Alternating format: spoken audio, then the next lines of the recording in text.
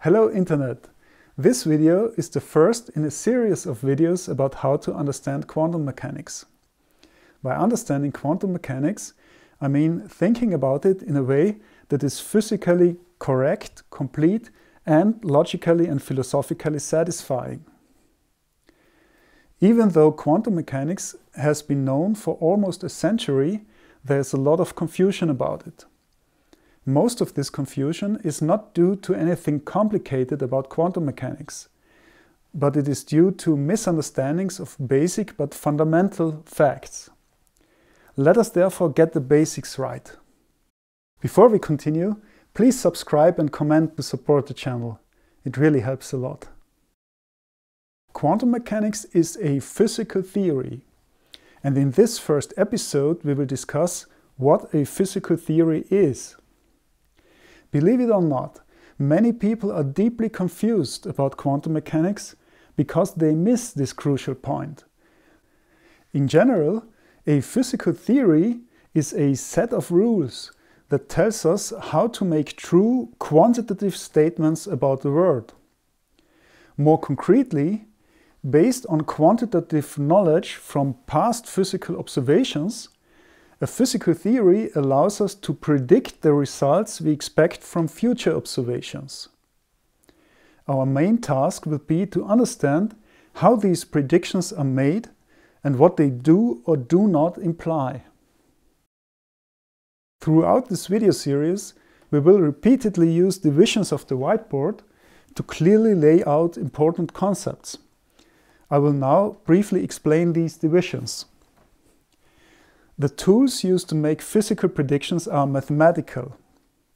A physical theory, therefore, must tell us how to connect our observations of the physical world to specific mathematical objects like numbers, equations, and the solutions of these equations. We will represent the physical world by the upper half of the whiteboard. On the lower half, we will place mathematical objects. Connections between the physical and the mathematical necessarily go in both directions. The theory tells us how to represent our physical knowledge mathematically, and it tells us how to interpret mathematical solutions physically. It is crucial to understand that there is no inherent physical meaning in mathematical objects. Whatever physical meaning there is must be explicitly postulated by the theory. We will further need to distinguish between known and unknown quantities, both with regard to the physical observables and to the mathematical model. Known quantities will be placed on the left half of the whiteboard. Unknown quantities will be placed on the right half. These halves are also connected in two directions. Known quantities are the basis for predicting unknown quantities, and unknown quantities become known quantities when we observe them. The black region in the upper right is there to remind us that we never experience unknown physical quantities. The only way to experience physical quantities is through observation, which makes them known quantities. That is crucial to contemplate. We may have many ideas about the unknown, unobserved aspects of the world, but we do not have any direct experience of them. We therefore should be highly aware and highly skeptical of those ideas. And indeed, some common ideas about unobserved quantities turn out to be wrong. In contrast, we do have a lot of reliable experience from observing the world. And it is these observations into which we can and must lay our trust. The observations are what we mean when we say the real world. And the real world is not dependent on the theories we have about it. Note a fundamental difference between the physical and the mathematical parts of a physical theory. The terms we need to speak about the physical world cannot be defined with mathematical precision. Instead, we need to base these terms on our experience of the physical world as we observe it. We need to use terms like knowledge, observation, measurement result, uncertainty, and so on, and accept them as axioms that are sufficiently grounded in our experience. Like the physical world itself, the meaning of these terms does not depend on our particular theory. How do we know whether our physical language makes sense?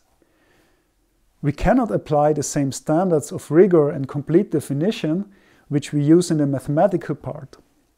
Instead, our measure for the reliability of our physical concepts must be the consistency of our observations. It is this consistency of our experience that we call reality. We consider something real if we can observe it repeatedly and in multiple ways, getting the same consistent result. Now that we have set the stage in general, I will let my slightly younger self explain the details. Physics is about the interpretation and prediction of quantitative observations. All of our physical knowledge is ultimately based on observations that can be interpreted as measuring numerical quantities. The knowledge we gain from these observations is therefore represented mathematically by numbers. We can plug these numbers as initial conditions into some equations of motion, which encode how the physical quantities will change with time. Once we have solved the equations of motion, we can interpret the solution in order to make predictions about future observations of unknown physical quantities. This circle is finally completed by actually making the observations, updating our knowledge with the new results, and comparing the results to our previously made predictions. I want to emphasize that the physical theory is not only the mathematical equations we find in this box. A physical theory covers this whole cycle. It postulates which quantities are there to observe and the limits of observations, if any, how to represent the knowledge gained about the physical situation mathematically, how to represent unknown physical quantities and the equations of motion obeyed by these quantities, how to interpret a solution in order to make predictions about unknown quantities, and finally, how to check these predictions and how to update our knowledge about the physical situation with the new results. All of this combined is called a physical theory. Let's make this more concrete by looking at a simple example. We observe a particle by measuring its position x using a scale and by detecting its momentum p along the same axis. Any such experimental observation will necessarily be somewhat unsharp because no practical measurement can achieve infinite precision. I have tried to indicate this here with the little blur lines around the position and around the indicator of the apparatus measuring the momentum. Mathematically, our knowledge will be represented by real numbers x and p. We must also quantify the uncertainty of our knowledge about x and p in form of the measurement errors delta x and delta p. This does not imply that our measurements of x and p would be incorrect. What it means is that we cannot distinguish physical situations that differ by less than delta x in position and less than delta p in momentum. So far, this story is uncontroversial, and it is the same in physics before and after the discovery of quantum mechanics. Thank you, slightly younger self.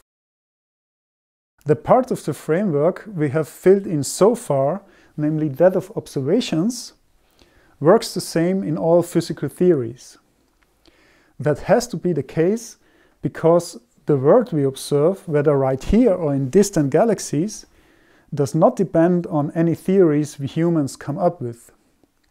We will continue to fill in the remaining parts of the whiteboard in the following episodes, and in those parts we will find differences in how different physical theories represent physical knowledge and interpret mathematical solutions.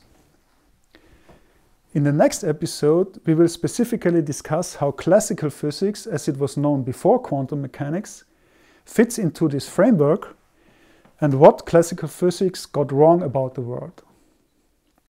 I want to emphasize some points you should take away from this video. In order to have a physical theory, we must couple the mathematical part of the theory to the physical world by postulating a prescription about how to represent physical knowledge mathematically, and b, a prescription about how to interpret mathematical solutions physically. These prescriptions are not optional or negotiable. They are as vital a part of the theory as the mathematical equations. A mathematical object by itself, like the mathematical solution of an equation, has no inherent physical content. We need to give it physical content by postulating its physical interpretation, which cannot be derived from the mathematics.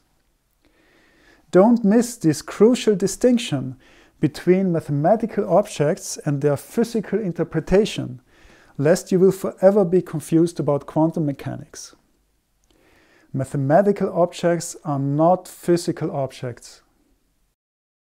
To wrap up, quantum mechanics is not an abstract mathematical setting for thought experiments or a philosophical essay about a fictional world. Quantum mechanics is a physical theory, and now you know exactly what that means.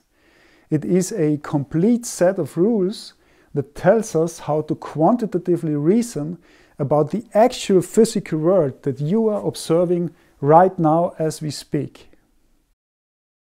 If you have any questions about this video, please post them in the comments below.